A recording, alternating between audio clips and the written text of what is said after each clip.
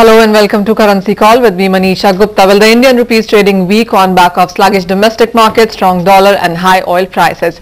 Right now, rupee holding around 45.14, so nearly 0.3% loss on that one. The Chinese trade data played on investor sentiment in Asia. Beijing has posted its largest trade deficit in 7 years. The Korean won, Taiwanese dollar both extended their gains today. In Europe, though, the euro fell to a one-week low against the dollar after Moody's cut Spain's credit rating. The ratings agency has also warned of further cuts, and the euro currently holding around 1.3850, 0.5% of a loss onto that one. The Swiss franc also gained against the euro but is trading softer against the dollar. All the negative data seems to be helping the dollar index today that has marked substantial gains against the basket of 6 currencies, trading right now around 76.97, so just short of that 77 mark. Chatting currencies with us today is expert Abhishek Goenka, the CEO of India Forex Advisors, and R. Sitaraman, who is CEO Doha Bank. Ms. Sitaraman, let me come to you first and let's talk about the Middle East unrest impact on commodities, currencies, the financial market, assets. How is the whole scenario looking to you at this point in time? Last 2 months have been realignment in terms of politics. You are seeing Gulf economies are going through social reforms. North Africa, Egypt or Tunisia, again now Libya is going through huge political realignment. This is going to have direct impact on the emerging markets. For example, India with its prudent policy framework as sustainable economic growth not less than 8 to 9%. For the last 15 years we have been sustaining our credibility as emerging markets. Now the food price inflation is a major threat. We are seeing that's going in double digits. Overall inflation is 8 to 9%, and oil price is quoting over $100. Brent crude over $115.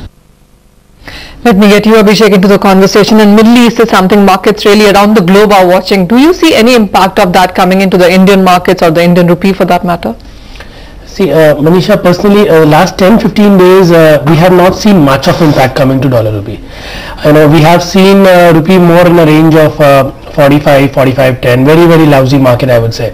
But definitely if Middle East tensions escalate, in the morning also we are hearing some news, Libya tensions are escalating, and oil, if most likely if it's likely to hold above 104, 105, maybe 110, 120 like we had seen in 2008 levels, then definitely there's going to be a problem in India, because deficit is a concern that we have been repeatedly talking about again and again. And if $110, $115 what we see in oil, definitely all the good factors which is actually prevalent in the Indian economy will be swayed away by the deficit concerns due to the oil prices, I guess. So Middle East tensions definitely is going to worsen the outlook in India and make a weaker rupee. Sitaraman, this one is for you really. In a scenario like this where we have Europe's sovereign debt concerns, Middle East unrest, where would you see an average investor put money really? Is it currencies, commodities? What financial markets would you choose upon? The growth should be on the bond market. India, as from an international perspective, has not exploited or leveraged on this meritocracy. Today India is a force as an emerging markets. Sustainable journey we have had.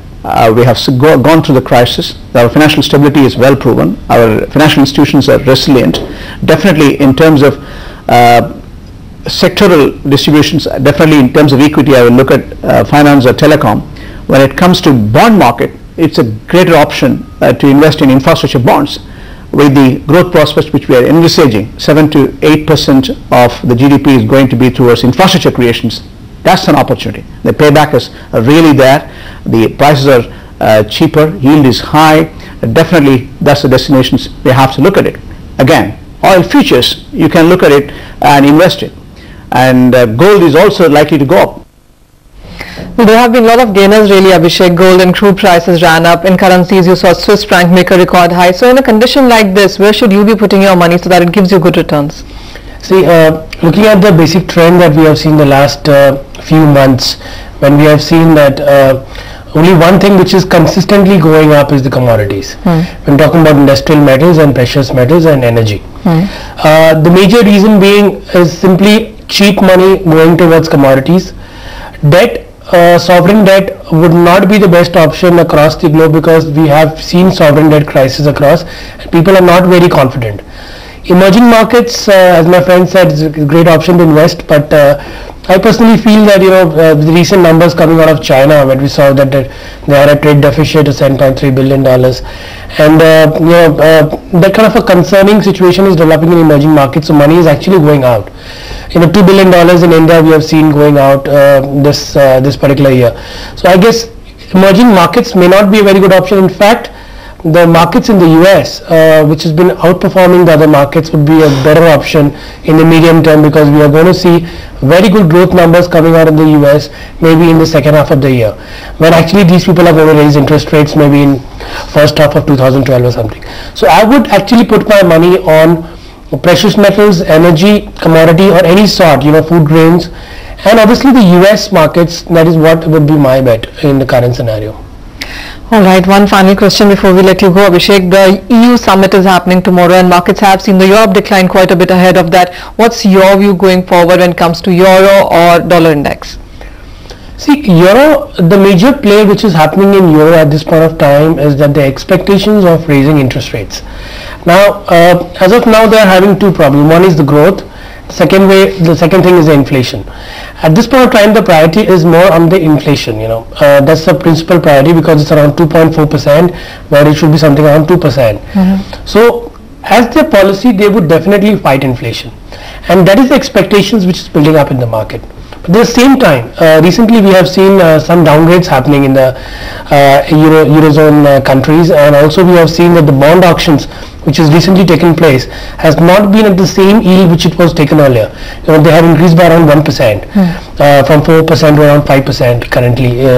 So that is a second concern which is developing. So I would, though still not be a very big seller of euro, but on a medium term horizon, I feel that when US dollar, which is at this point in time a laggard in increasing interest rates as compared to euro and GBP, when they come into action, maybe when the bond yield start pricing in maybe after the second part of this particular year, that is a time when US growth and expectations of interest rate in US will take more importance than the Europe and the I would say the UK interest rate expectations.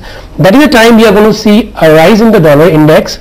In a shorter term, definitely euro and GBP, both these currencies are bought.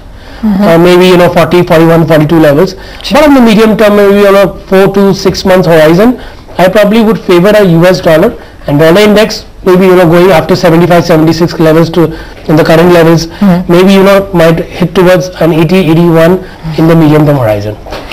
Alright, so near term choppy, but going forward, dollar is the place where you put your money on. Thank you so much, Abhishek and Mr. Sitaraman, for joining us today on that debate on where the currency markets could really be headed. But with that, completely out of time on Currency Call. Thank you for watching. Business Day is coming up next.